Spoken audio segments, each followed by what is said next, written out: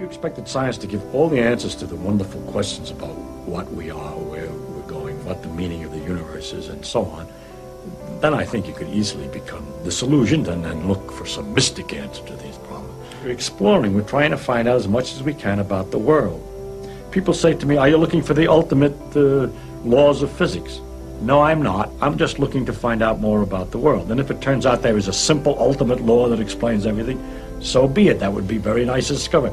If it turns out it's like an onion with millions of layers and we're just sick and tired of looking at the layers, then that's the way it is. But whatever way it comes out, its nature is there and she's going to come out the way she is. And therefore, when we go to investigate it, we shouldn't pre-decide what it is we're trying to do except to find out more about it. And so altogether, I can't believe the special stories that have been made up about our relationship to the universe at large, because they seem to be too local, too provincial. The earth, he came to the earth. One of the aspects of God came to the earth, mind you. And look at what's out there. How can it isn't in proportion. It also, another thing, has to do with the question of how do you find out if something's true. And if you have all these theories of the different religions, have all different theories about the thing, then you begin to wonder. Once you start doubting, which I think to me is a very fundamental part of my soul, is to doubt and to ask. And when you doubt and ask, it gets a little harder to believe. I can live with doubt and uncertainty and not knowing. I think it's much more interesting to live not knowing than to have answers which might be wrong. I have approximate answers and possible beliefs and different degrees of certainty about different things, but I'm not absolutely sure of anything, and there are many things I don't know anything about. But I don't have to know an answer. I don't feel frightened by not knowing things, by being lost in the mysterious universe without having any purpose, which is the way it really is as far as I can tell, possibly. It doesn't frighten me. It's interesting that some people find science so easy and others find it kind of dull and difficult, especially kids, you know. Some of them are just eat it up. And I don't know why it is. It's the same perhaps for all subjects. For instance, lots of people love music and I never could carry a tune, and I lose a great deal of pleasure out of that. And I think people lose a lot of pleasure who find science dull. In the case of science, I think that one of the things that make it very difficult is it takes a lot of imagination. It's very hard to imagine all the crazy things that things really are like.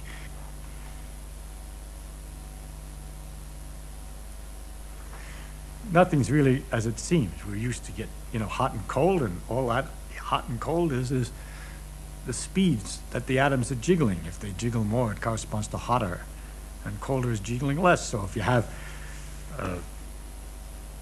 a bunch of atoms, a cup of coffee or something sitting on a table, and the atoms are jiggling a great deal in the coffee, and they bounce against the cup, and the cup then gets shaking, and the atoms in the cup shake, and they bounce against the saucer, and the heat heats the cup and heats everything else. And hot thing spreads its heat into other things by mere contact, because the atoms that are jiggling a lot in the hot thing shake the ones that are jiggling only a little bit in the cold thing, so that the hot heat, we say, goes into the cold thing. It spreads.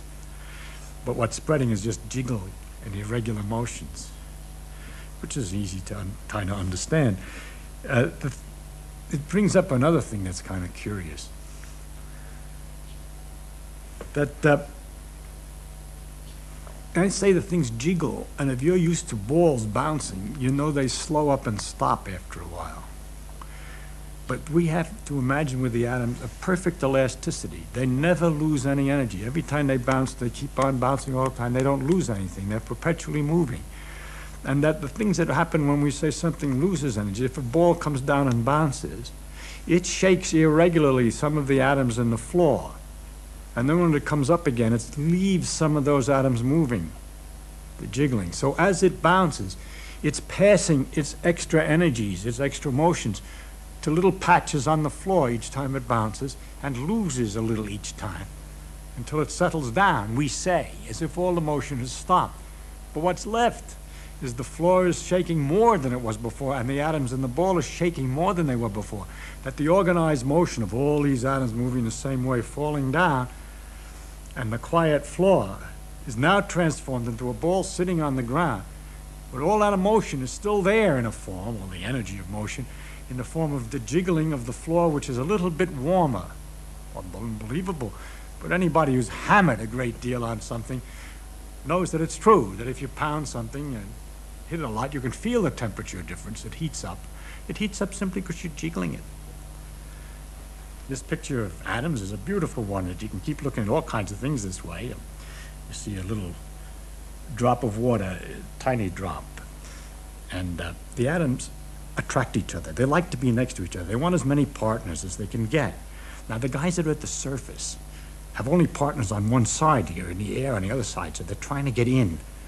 And you can imagine this team of people, these teeming people, all moving very fast, all trying to have as many partners as possible. And the guys at the edge are very unhappy and nervous, and they keep pounding in, trying to get in, and that makes it a tight ball instead of a flat. And that's what, surface tension, the way when you realize, when you see how sometimes a water drop sits like this on a table, then you start to imagine why it sits like that, because everybody's trying to get into the water. And at the same time, while all this is happening, there are these atoms that are leaving the surface, and the water drop is slowly disappearing. I find myself trying to imagine all kinds of things all the time, and I get a kick out of it, just like a runner gets a kick out of sweating. I get a kick out of thinking about these things. I can't stop. I mean, I could talk forever. If you cooled off the water so the jiggling is less and less, and it jiggles slower and slower, then the atoms get stuck in place. They like to be with their friend. There's a force of attraction, and they get packed together. They're not rolling over each other. They're in a nice pattern, like oranges in a crate, in a nice organized pattern, all just jiggling in place, but not having enough motion to get loose of their own place and to break the structure down. And that's what I'm describing as a solid. It's ice. It has a structure. If you held the atoms at one end in a certain position, all the rest are lined up in a position sticking out, and it's solid at the end. Whereas if you heat that harder, then they begin to get loose and roll all over each other, and that's the liquid. And if you heat that still harder and they bounce harder, then they simply bounce apart from each other, and they're just individual, I say atoms, it's really little groups of atoms, molecules, which come flying and hit. And although they have a tendency to stick, they're moving too fast. Their hands don't grab, so to speak, as they pass, and they fly apart again. And this is the gas we call steam. You can get all kinds of understanding. When I was a kid with this air, which I was always interested in, I noticed that when I pumped up my tires in a bicycle, you can learn a lot by having a bicycle. They'd pump up the tires, that the pump would get hot. And that also understandable. See, as the pump handle comes down and the atoms are coming up against it and bouncing off, and it's moving in, the ones that are coming off have a bigger speed than the ones that are coming in, so that as it comes down, and each time they collide, it speeds them up. And so they're hotter. When you compress the gas, it heats. And when you pull the piston back out, then atoms which are coming fast at the piston feel a receding, or sort of a give. It gives, and it comes out with less energy. It's like going up against something which is soft and yielding. It goes boom, boom, and it loses. So as you pull the piston out and the atoms are hit, they lose their speed and they cool off. And gases cool when they expand. And the fun of it is that all these things which you see or notice in the world about it, the pump heats the gas, or the gas cools when it expands, or the steam evaporates until you cover the cover, and all these things you can understand from these simple pictures. And that's kind of a lot of fun to think about. I don't want to take this stuff seriously. I think we should just have fun imagining it and not worry about it. There's no teacher going to ask you questions at the end. Otherwise, it's a horrible subject. But take the Mayan Indians. They had a writing system, and we know some of the things they wrote were astronomical things. And they had a scheme for predicting many things in the sky, eclipses and so on. And let's take the example of when Venus, which was important to them because it represented evil of some sort, was a morning star and when it was an evening star. So they could predict ahead of time whether this bad influence was going to be in the morning or in the evening. And so they discovered that if they waited, that this cycle of morning, evening, morning, evening, morning, evening, 5 of those occupied just exactly the same time as 8 times a certain period that was important to them, 365 days. It's not exactly a year, and they knew the difference, but they still counted in 365-day intervals, which they called a tune. So they said that 5 of these cycles is 8 tunes. Then they discovered, of course, very quickly that if they did this 5-cycle bit for 8 tunes 10 times, they were off by about 6 days. And so they had a rule for shifting, making corrections as they went along, and thus had a very good way to predict when Venus was coming up. Okay? Now let's look at this thing from a point of view. Suppose that the professors, the priests in those days, who wrote this stuff and taught their students these rules, were giving a lecture to try to explain what they did in order to make these wonderful predictions about Venus. Then, if the fellow was any good at exposition and really knew what he was doing, he would say, what we're doing is we're counting the days, just like you're putting nuts in a pot. And we keep on counting 365 nuts, and then another 365, and another 365, and another 365. The guy says, what a lot of work. And when we get all finished, we say, that's 5 of these periods. Now they understood what he said. That's easy. They did not know a quick and tricky way to add 365 times 8. I'm sorry, I said 5 times. I meant 8 times. The students were learning in the meantime the laws of arithmetic, something which is to us now, because we have public and free general education, almost everybody has to struggle through and learn how to add numbers by a tricky scheme of writing them in place system and making carryings and so on, so that if you buy wine for $4.15 and your meal is $2.87 or vice versa, it costs $7.02. And the girl who does this, the waitress, just an ordinary person in 2 minutes does that. How did she do it? What is she doing when she's adding $4.15 to $2.87? She's doing this, counting out 415 pennies, then counting out 287 more pennies and telling you how many pennies you would have got if you counted them all from the beginning to the end. But it's highly educated and very trained to be able to do that with those large numbers quickly. This training is something, in spite of the fact that everybody's got it. It's something pretty good, because in the 14th century, mathematicians they were called who could do that. Almost everybody in our civilization can do that, but I took this example, you can understand what's involved. What the students are taught, you see, in our particular problems now about physics, there are many bigger numbers. The numbers are much bigger. It's hard to, the numbers are so enormous you can't count them directly. And so we've invented a fantastic array of tricks and gimmicks for putting together the numbers, adding, counting, checking, and so forth, without actually doing it the way I could describe what we're trying to do. If I say, I draw this, and I draw that, and I draw this, and I draw that, and I see where the end point is, we don't actually sit down and draw 7,000 arrows and find out where the end point. We have a way of figuring out where it'll come, just like we don't actually count 415 pennies and 287 pennies to find out that you owe me 702 pennies. We do it by another trick. These are the tricks of mathematics, and that's all. So that's the part I'm not going to worry about. We're not going to worry about that. So they'll relax. You don't have to know mathematics. All you have to know is what it is. All it is tricky ways of doing something which would be laborious otherwise. So it's true that in the years we have developed enormous abilities in mathematics, and it takes a long time to train the students, and so therefore they're very highly educated in that. But if you ask them why, now we go back to the Mayans, we ask them why the rule. Why, when you fill up a tub 8 times with 365 day markers, it comes out that the Venus is up 5 times. They don't know. They don't understand at all. The more accurately they can do it, the fact that they know that they have to change it by 6 days and so forth, adds nothing to their understanding of it. The student who has learned all this mathematics and is able to make these calculations, not only of Venus, of the Mars, or the Sun, or the eclipses and everything else is a super priest. Doesn't know why any better.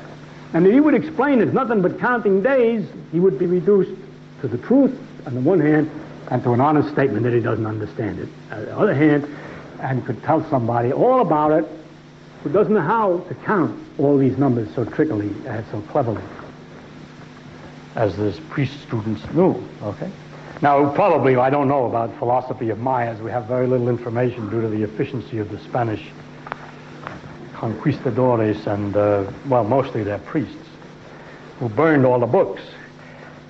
They had hundreds of thousands of books, and there's 3 left, and one of them has this Venus calculations in it. So that's how we know about that. And just imagine our civilization reduced to 3 books. The particular ones left by accident, which ones, see? So, anyway, I get off the subject. I make this up now. What I'm saying now is just a story. Suppose now that the students would discuss, or people would discuss the possible meanings of this. Why? Then they would begin to think about, well, 8 times 365 is 2920. That's got 2 2's in it. Now, 2 is a lucky number, and it has 2 2's in it. And then the 9 represents the god of so-and-so, which is related to Venus, and so forth, and that would be a good argument. Then, but in another city, some other guys getting together would have a different kind of an argument about it. They'd say, look, now, the fact that there's a 20 at the end, if I subtracted that away first, I get 2,900, which is a especially good number from blah, blah, blah, and so on. And they would have different theories. And then someone would come along and say, you know, it doesn't make any difference which one of these theories is right. We still have this fact to go along with. And that is our modern scientific point of view. In the earliest days of science, we got confused, arguing philosophically what was a reasonable reason for nature abhorred a vacuum, or it seemed to be nice to, or gods were doing it. There are different kinds of psychological reasons for thinking it probably is all right after you discovered what it was. These things were never useful for predicting what should happen next, and we soon learned not to make these arguments. It's useless. It doesn't add anything. And so we're not going to make my imaginary Mayan arguments about the various gods that make the numbers. And so I'm left, if I'm a modern scientist, with a description of the situation. All right? Now, the atoms like each other to different degrees. Oxygen, for instance, in the air would like to be next to carbon, and if they get near each other, they snap together. If they're not too close, though, they repel and they go apart, so they don't know that they could snap together. It's just as if you had a ball that was trying to climb a hill and there was a hole it could go into, like a volcano hole, a deep one. It's rolling along, it doesn't go down in the deep hole because if it starts to climb the hill and then rolls away again. But if you made it go fast enough, it'll fall into the hole. And so if you have something like wood in oxygen, there's carbon in the wood from a tree, and the oxygen comes and hits it, carbon, but not hard enough. It just goes away again. The air is always coming, nothing's happening. If you can get it faster, by heating it up somehow, somewhere, somehow, get it started, a few of them come fast, they go over the top, so to speak, they come close enough to the carbon and snap in. And that gives a lot of jiggly motion, which might hit some other atoms, making those go faster, so they can climb up and bump against other carbon atoms, and they jiggle, and they make mothers jiggle, and you get a terrible catastrophe, which is one after the other. All these things are going faster and faster and snapping in, and the whole thing is changing. That catastrophe is a fire. It's just a way of looking at it, and these things are happening. They perpetual. Once it gets started, it keeps on going. The heat makes the other atoms capable of reaching to make more heat to make other atoms, and so on. So this terrible snapping is producing a lot of jiggling, and if I put, with all that activity of the atoms there, and I put a cup of coffee over that massive wood that's doing this, it's going to get a lot of jiggling. So that's what the heat of the fire is. And then, of course, if you see, this is what happens when you start to think. You just go on and on, wonder how did it get started? Why is it that the wood's been sitting around all this time with the oxygen all this time, and it didn't do this earlier or something? Where did I get this from? Well, it came from a tree. And the substance of a tree is carbon. And where did that come from? That comes from the air. It's carbon dioxide from the air. People look at trees and they think it comes out of the ground, that plants grow out of the ground. But if you ask where the substance comes from, you find out, where do they come from? The trees come out of the air? They surely come out of the air. No, they come out of the air. The carbon dioxide in the air goes into the tree, and it changes it, kicking out the oxygen and pushing the oxygen away from the carbon and leaving the carbon substance with water. Water comes out of the ground, you see. Only how did it get in there? It came out of the air, didn't it? It came down from the sky. So in fact, most of a tree, almost all of the tree is out of the ground. I'm sorry, it's out of the air. There's a little bit from the ground, some minerals and so forth. Now, of course, I told you the oxygen, we know the oxygen and carbon stick together very tight. How is it the tree is so smart as to manage to take the carbon dioxide, which is the carbon and oxygen nicely combined, and undo that so easy? Ah, life. Life has some mysterious force. No, the sun is shining. And it's the sunlight that comes down and knocks this oxygen away from the carbon. So it takes sunlight to get the plant to work. And so the sun all the time is doing the work of separating the oxygen away from the carbon. The oxygen is some kind of terrible byproduct, which it spits back into the air, and leaving the carbon and water and stuff to make the substance of the tree. Then when we take the substance of the tree and stick it in the fireplace, and there's all the oxygen made by these trees, and all the carbon would much prefer to be close together again. And once you let the heat to get it started, it continues and makes an awful lot of activity while it's going back together again. And all this nice light and everything comes out, and everything is being undone. You're going back from carbon and oxygen back to carbon dioxide. And the light and heat that's coming out, that's the light and heat of the sun that went in. So it's sort of stored sun that's coming out when you burn a log. Next question, how is it the sun is so jiggly, so hot? I gotta stop somewhere. I'll leave you something to imagine.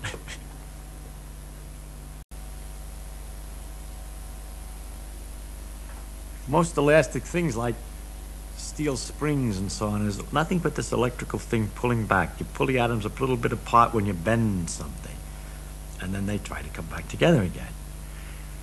But rubber bands work on a different principle.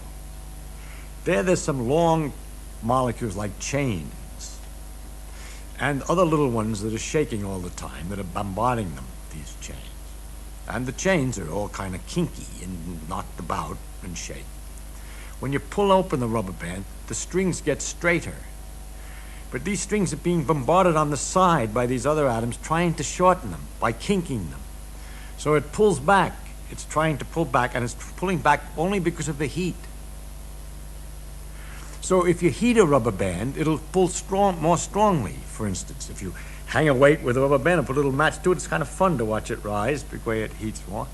And there's another thing you can check that this idea is right, that it's heat that drives a rubber band. If you pull the band out, just like when we push the piston in the gas, if you pull the band out, the tightening string hitting those molecules makes them move faster, and so it's warmer. And if you take the band and let it in, then the molecules hitting the strings, which sort of give as the thing hits, they give in to the soft like, and they lose energy when they hit these retiring strings. So it cools. And there is a little way you can do this. You're not very sensitive. It's a small effect. And if you take a fairly wide rubber band and put it between your lips and pull it out, you'll certainly notice it's hotter. And if you then hold it out and let it in, you'll notice it's cooler. At least you'll notice a certain difference in what happens when you expand it, when you contract it. And I've always found rubber bands fascinating, to think that when they're sitting on an old package of papers for a long time, holding those papers together, it's done by a perpetual pounding of the atoms against these chains to hold it, trying to kink them year after year. Well, rubber bands don't last that long, but anyhow, for a long time, trying to hold this whole thing together. The world is a dynamic mess of jiggling things if you look at it right. And if you magnify it, you can hardly see anything anymore because everything is jiggling and they're all in patterns and they're all lots of little balls. And It's lucky that we have such a large-scale view of everything that we can see them as things without having to worry about all these little atoms all the time. My feeling, Charlie, is that it's not that pseudoscience and superstition and New Age so-called beliefs and fundamentalist zealotry are something new. They've been with us for as long as we've been human. But we live in an age based on science and technology with formidable technological powers. Science and technology are propelling us forward at accelerating rates. That's right. And if we don't understand it, by we I mean the general public, if it's something that, oh, I'm not good at that, I don't know anything about it, then who is making all the decisions about science and technology that are going to determine what kind of future our children live in? Just some members of Congress? But there's no more than a handful of members of Congress with any background in science at all. And the Republican Congress has just abolished its own Office of Technology Assessment, the organization that gave them bipartisan, competent advice on science and technology. They say, we don't want to know. Don't tell us about science and technology. Surprising, the danger of all this. I mean, you know, this is not the thing that... There's two kinds of dangers. One is what I just talked about, that we've arranged a society based on science and technology, in which nobody understands anything about science and technology, and this combustible mixture of ignorance and power, sooner or later, is going to blow up in our faces. I mean, who is running the science and technology in a democracy if the people don't know anything about it? And the second reason that I'm worried about this is that science is more than a body of knowledge. It's a way of thinking, a way of skeptically interrogating the universe with a fine understanding of human fallibility. If we are not able to ask skeptical questions, to interrogate those who tell us that something is true, to be skeptical of those in authority, then we're up for grabs for the next charlatan, political or religious, who comes ambling along. It's a thing that Jefferson laid great stress on. It wasn't enough, he said, to enshrine some rights in a constitution or a Bill of Rights. The people had to be educated, and they had to practice their skepticism and their education. Otherwise, we don't run the government. The government runs us.